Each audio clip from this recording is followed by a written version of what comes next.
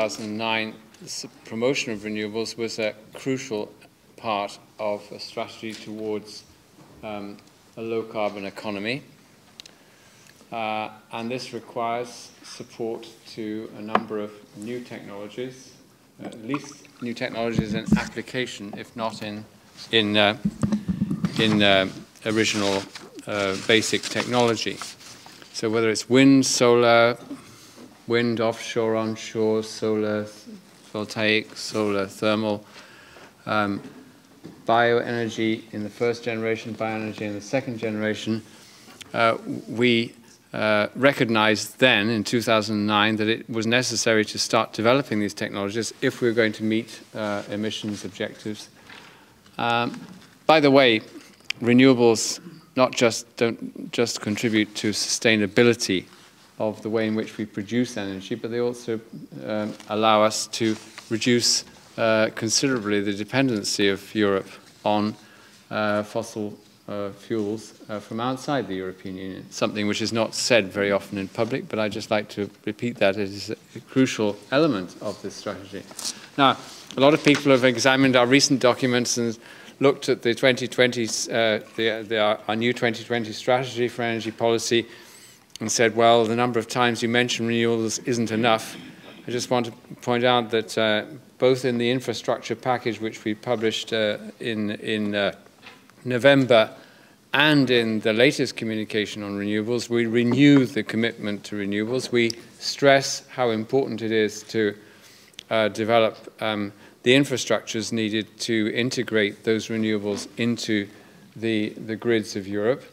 And we also stress the importance of balancing out variable sources of electricity with other sources in order to optimize Europe's delivery of electricity in particular. And there it's quite clear that renewables will represent in 2020 about a third of all electricity generation. And if we're to meet the 80 to 95% objective of reduction in emissions in 2050, then the percentage of renewables will be significantly higher than that in the road towards 2050. More than 60%? More than 60%, as Claude says. He's got all the figures in the back of his head. He invented them. Now, I want to say that, as Claude has mentioned, we've had the plans of the member states which are designed to show how they will achieve their, in principle, binding targets for percentage of renewables as part of energy consumption. As you know, they differ in their ambition from country to country. As mentioned by Claude, we've got 3 countries which, not only for reasons of climate change policy, but also in terms of developing a competitive technology, have gone much further than other countries: Denmark, Spain, Germany. There are other countries too who have a very strong proportion of biomass and bioenergy in their proposed mix. And overall, it looks as if there will be attainment of that 20% target. Now, of course, these targets, are they market-driven or are they policy-driven? I think the fact is that they're both, really. You can't say that immediately all companies, energy companies in the European Union, or all potential new entrants are under some obligations to do it. The obligations are on the member states to ensure that systems are in place. And of course, that's led to a lot of debate because you know really the 4 hurdles which all these competitive technologies need to meet. They need to be technologically robust. Can we depend on them? They need to be commercially viable. That is, at some point, these technologies must deliver energy at grid parity. However, in a world in which we've internalized external costs of emissions. Thirdly, they've got to be capable of being, in the meantime, supported by national budgets without excessive subsidy in relation to what's going on. And fourthly, well, the public has got to accept some of the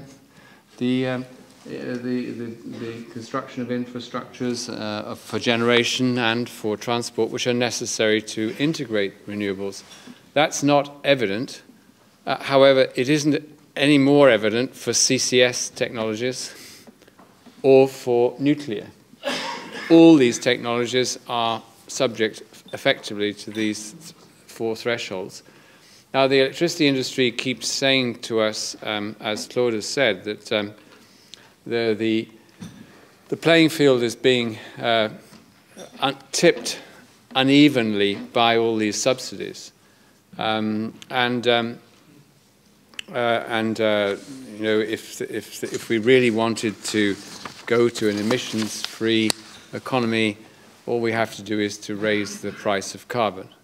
Well, I think that's a flawed argument because without new technologies, it's not possible to get there. So the competition was already distorted by the lack of internalization of the external costs of emissions in the electricity markets. Therefore, it's completely natural that there should be effectively what is a bet by European countries that some of these technologies will reach the thresholds needed in order to provide us with viable energy. And that's the basis upon which we support what's going on, and we give an extra drive to that.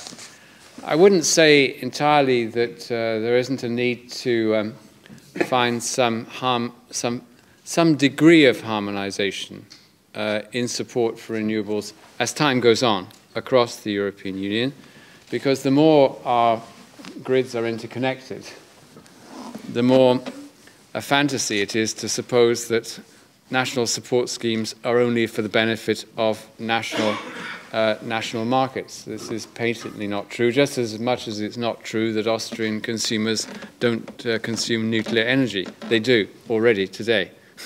They do it because the NBW is supplying energy into Austria. But no one talks about it, but I'm just telling you what is the reality.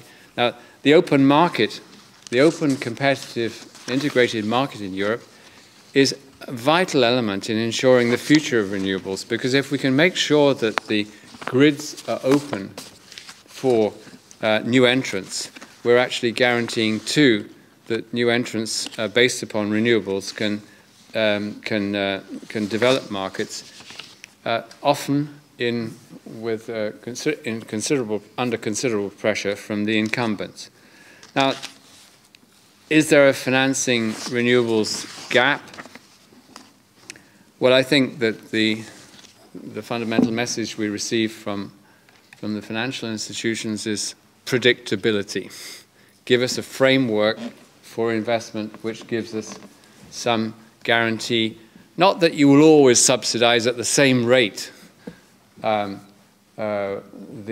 feed-in, the tariffs for renewables, but that you will actually guarantee us that when we make our investment, we are making it knowing that we can dimension the risks in a reasonable way. So there's been a lot of legitimate criticism, in our view, of those countries who've decided to change retroactively the schemes. That's no good. And it's also no good if every government which comes in changes the regime every 2 or 3 years. We've got to have some kind of framework which allows support to go on. But at the same time, on private side, it's got to be recognized, the bet on new technologies is that you'll come down the cost curve as you roll out the generation capacity and use it effectively, and costs should come down, as they are coming down in wind in particular, and also in some, to a large extent, in solar.